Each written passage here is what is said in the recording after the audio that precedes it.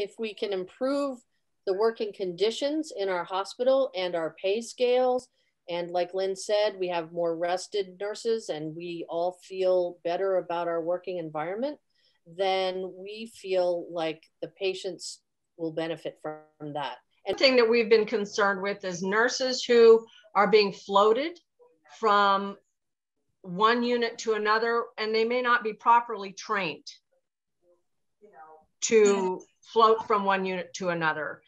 Psychiatric nurses being floated to medical units and vice versa.